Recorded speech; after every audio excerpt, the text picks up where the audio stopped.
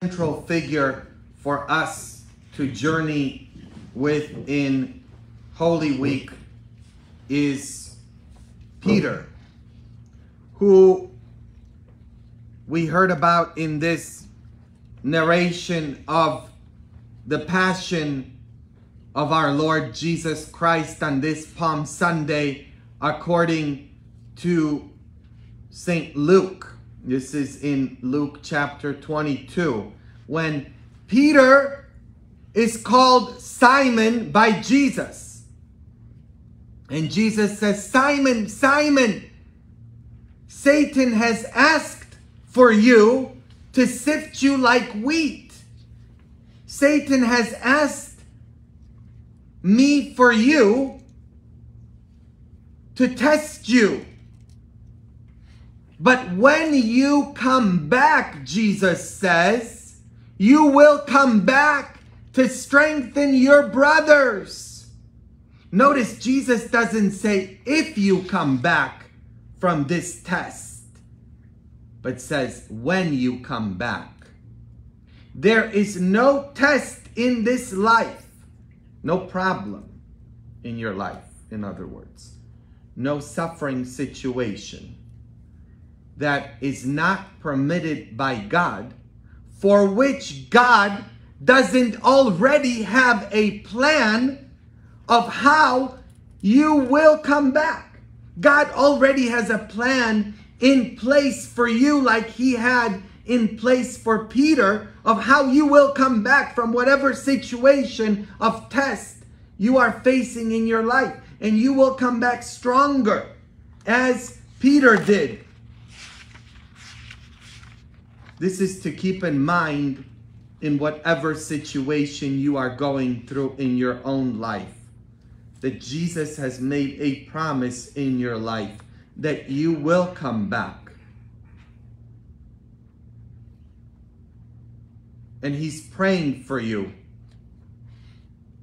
Notice he says, "Simon, I have prayed for you."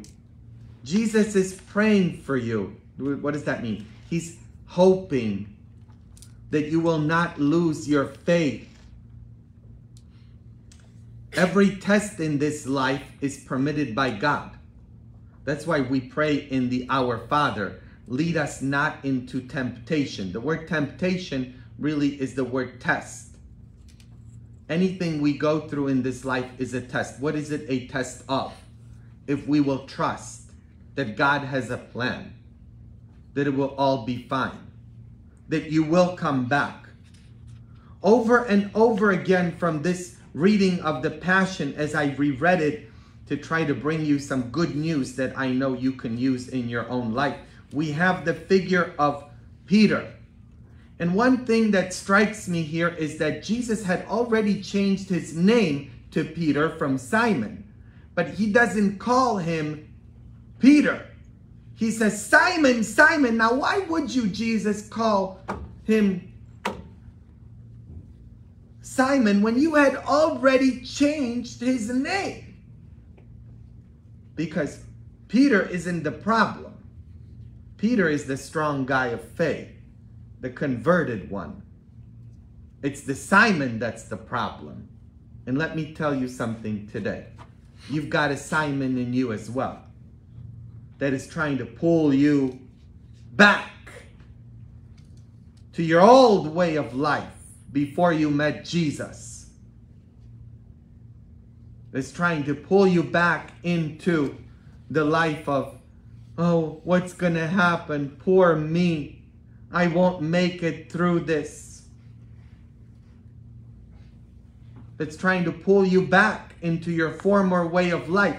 That's where you need to have Peter kick in to say, "No, get behind me, Satan. And if there's any test in my life, I'm going to come out okay from this test. It will all be fine. I will make it. It'll be just fine." This is the one thing I want to bring to you during this Palm Sunday, as we heard the Passion.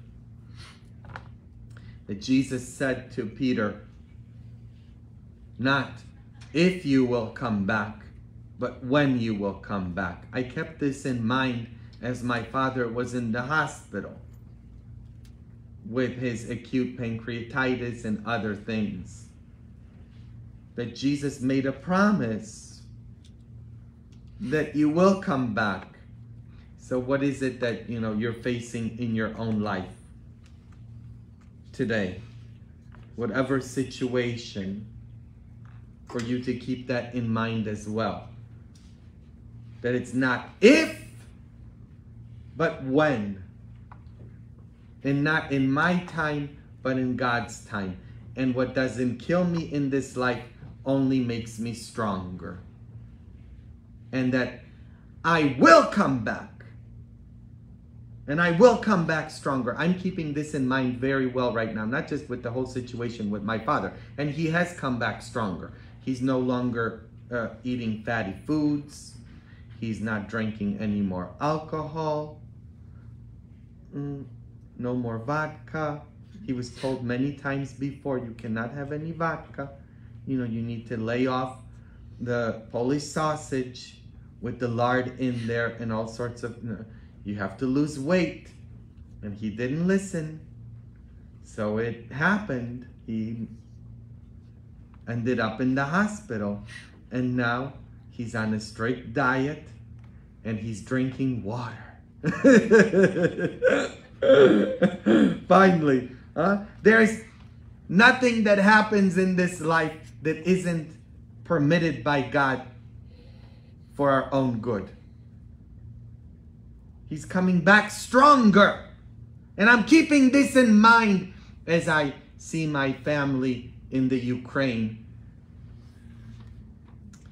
Because you know that I have family in the Ukraine that were left behind after the Second World War. My grandparents moved to what is now Poland, but before the Second World War, it was Poland in the part of Ukraine where they were born and where they came from. And after the Second World War, the map of Europe was redrawn. And so they moved to what used to be Germany, but is now Poland. It's a mess, okay? It was a mess before, and it's a mess now. And I'm keeping this in mind as there are 2.5 million refugees in Poland alone. That for some reason, God is permitting this. Because God is all powerful. God could end this like this. God could take care of Putin like this. But he's not. Why? Because there's something happening. Historically, I grew up hearing about how horrible the Ukrainians were.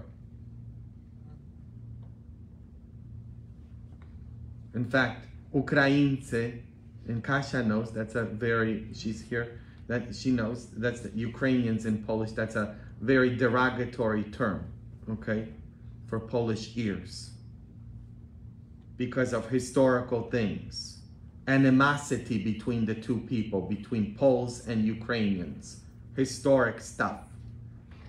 And now, in Poland, the 2.5 million refugees are not being housed in shelters. The Polish people are opening their doors, including my family. And the refugees, the Ukrainians, historical enemies, are now welcomed into Polish homes and are seated around Polish tables. God has a purpose to allowing everything and anything. We just have to trust. There's great miracles happening even in the midst of war. God knows why things are permitted to happen. We just have to trust. There's great miracles happening even in the midst of so much suffering. And one of those is the healing between peoples. And we will come back This is my attitude, and that's what I'm telling my family members. That we will come back stronger. Not if we will come back, but we will come back. And when we will come back, we will show and we will strengthen our brothers in the world.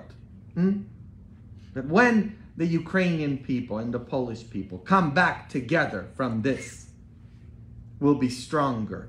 And that's a message for you in the midst of anything that, because you've got a war going on in your own life. I mean, I don't have to get into it. You know what that is. And then whatever sickness situation, family situation, marital situation, whatever, you know, you've got your own war. Stop looking for war over there in Europe, okay? Look at your own life. Depression, anxiety, fears, all this going on.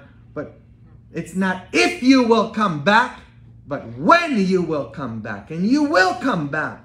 God, this is struck me today. There's another thing that the Holy Spirit just spoke to me. I said, you know, this is one phrase that goes on my refrigerator, you know, from this week. That God wouldn't allow any test for which he already doesn't have a plan for how I will come back from that. Because that's the God that I serve. I think that's some good news, isn't it? That I think we can all use. And as I look out, you know, there's somebody just coming in a wheelchair, a young person. We have a few people.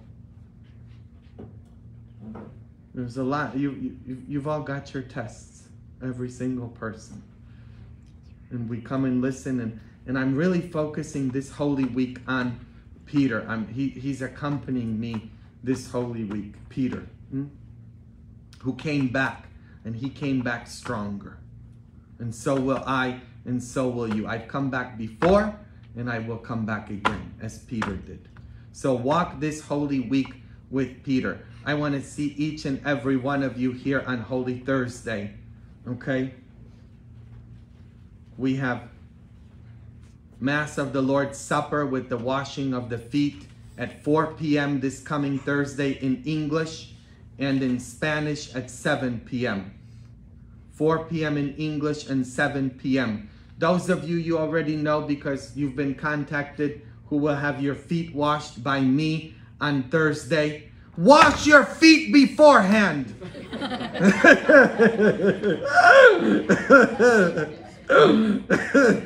And please, if you've got fungus or bunions or other things, please, okay? Because there's some people, I'm being very serious. There's some people, it's happened to me, who they think that, you know, me washing their feet, blessing their feet, kissing their feet is going to get rid of their fungus. No, okay? Go to the podiatrist. I'm not it. If you've got feet issues, please.